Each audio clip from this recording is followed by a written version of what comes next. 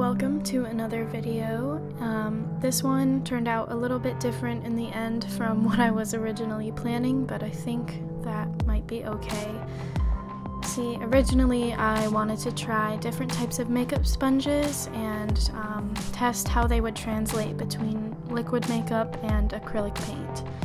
This one is a silicone blending pad, which I have never used for my face, but I don't plan on now that I'm seeing that the acrylic paint doesn't spread very well. It took me a long time to get this to spread evenly without streaks or, I guess, evidence of dabbing.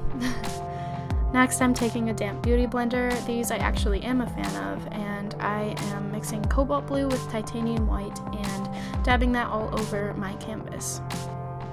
My next color palette option is ultramarine blue mixed with a little bit of titanium white. And I actually did end up liking the Beauty Blender effect, however, it doesn't make your paint go very far. It really picks up more paint and soaks it up rather than putting it onto the canvas. So here I'm tearing up a piece of classic wedge sponge, and these I've used for painting before. I do actually quite like them.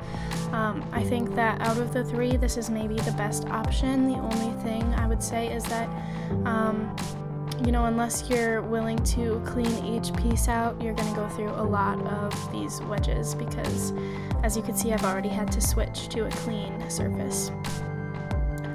So after I've been dabbing some lemon yellow and titanium white mixture onto my canvas, I'm adding just a little bit extra pure titanium white to define the shapes. And for a little extra definition, I'm taking some titanium white mixed with a few specks of vermilion orange and creating sort of a pale pink to further define these puffs, I guess you could call them.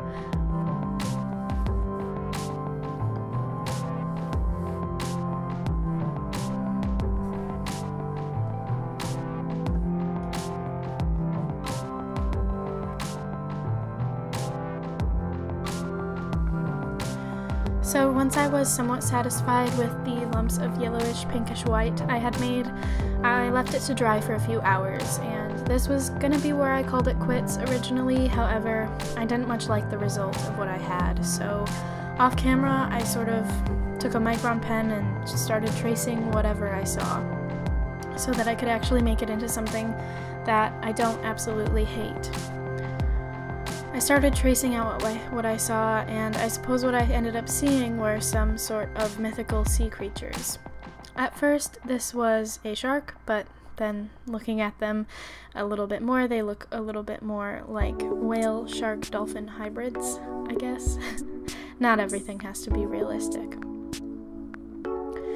Now, I knew that starting out with such foreign painting tools, I probably wouldn't end up with a masterpiece, and I certainly didn't.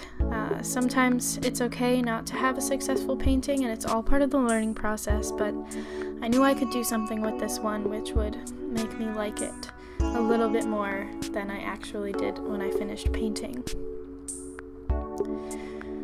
Sometimes, when you just want to give up and throw away the progress you've made, it's smart just to wait it out, come back with fresh eyes, and see what you can make out of something you didn't originally like. Now, I'll say this is definitely not one of my favorite pieces that I've done. However, I did learn something important in the process, and so it does mean a little bit more to me than it would have if I had stopped after painting these white, pink, yellow lump things.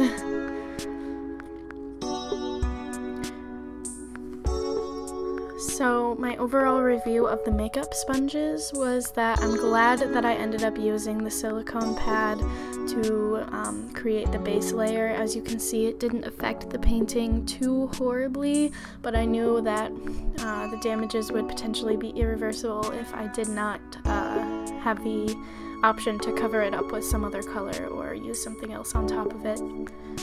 And I did mention this before, but the Beauty Blender, while it did create a nice texture, it kind of left these circles in the shape of however I dabbed it onto the canvas, and it picked up more paint and soaked it up rather than leaving it on the canvas. So I would say if you're going to go the route of a sponge, out of these three, I would recommend using the classic white wedge sponges because they're easy to tear apart to get a more natural texture, and they're easier to clean, I'm sure, and they are much easier to spend your money on. They're not as expensive as either of the other two options.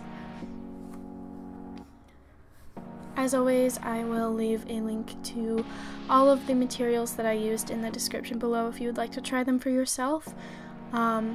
Everything paint and brush wise, which I didn't really use any brushes, but I guess paint wise I did use Artist's Loft acrylic paints, and I will leave a link to whichever ones I can find in the description, as well as all of the different types of sponges that I used and the Micron pen. For now, all I have to say really is that I hope you enjoyed watching me create this piece. I hope you'll leave me a like as well as hit the subscribe button if you'd like to see more.